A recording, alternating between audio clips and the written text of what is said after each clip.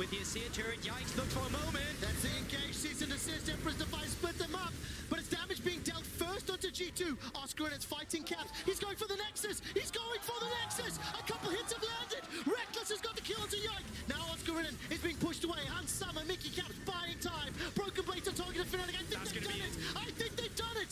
Fnatic have got a few kills left to secure. The inhibitors are respawning at the top of the middle lane. They cannot get to the Nexus yet. Baron impound minis for another minute. And they're stepping forward. They need a few more hits. Reckless goes in. The damage is being landed. The knockup too. Bailout won't matter. Fnatic need a few more on top. It's not that yet. And It's they not will that yet. just about